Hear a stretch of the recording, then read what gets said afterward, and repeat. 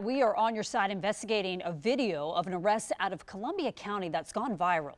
This body camera video, First Coast News obtained, shows a deputy arresting a visually impaired man who was carrying a walking stick in his back pocket that a deputy thought initially was a gun. The man was charged with resisting an officer. On your side's Brianna Ray Turner is in downtown Lake City where this all happened and this man was arrested. 61-year-old James Hodges was released from jail last week without having to pay bail. The Columbia County Sheriff's Office says it is in the process of an administrative investigation. Here is body cam video showing the deputy stopping Hodges, asking him what's in his pocket. Hodges then responded and said it's a navigational aid. The deputy then asked for his name and date of birth, and Hodges refuses. The deputy says in the video that it looked like he was carrying a gun in his pocket.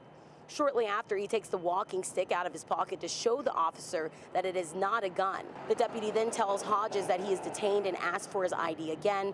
Hodges showed his walking stick to another deputy at the scene. The deputies then handcuffed him and took his driver's license out of his pocket. He was released from jail the following day, according to police records. The sheriff's office declined to do an interview, but posted a statement on Facebook that says in part, quote, "We are aware of the Columbia County Sheriff's Office body camera video involving the arrest of Mr. James Hodges on October 31st. Sheriff Hunter is troubled by what he has seen in the video, and the matter is being addressed." The sheriff's office says appropriate action will be taken if there are any policy violations they find in the investigation. I'm here in Lake City. Brianna Ray Turner, First Coast News, on your side.